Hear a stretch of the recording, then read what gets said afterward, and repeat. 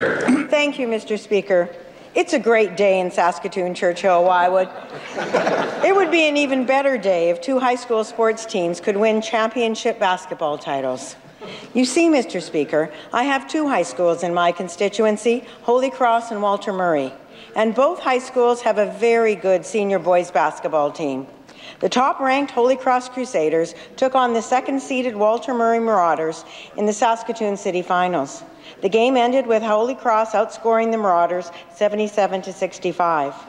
10 of the 11 players on the Crusaders basketball team celebrated the Premier Division City Championship last season as well. In fact, all 4 high schools played for a second straight year in the Saskatoon Basketball City Championships.